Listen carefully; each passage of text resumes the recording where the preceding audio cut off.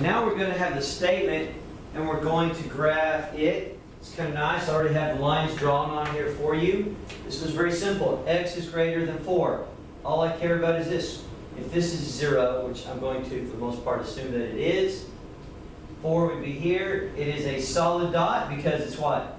Colored in. And I'm looking for values that are what? Bigger than 4. They're going to go that direction. Coming over here, this is an and. It's already stated out. I'm looking at this -4. This is an and. And it's an open circle. I'm going to put a -4 right there at the big open circle. And I'm going to put a dot right here and label it 2. Looking for values that are bigger than 4, which go this way. But yet I'm also looking for values that are less than 2. So it's an and. And like I said, most of the and problems will be in between. There can be some exceptions. They're not very often.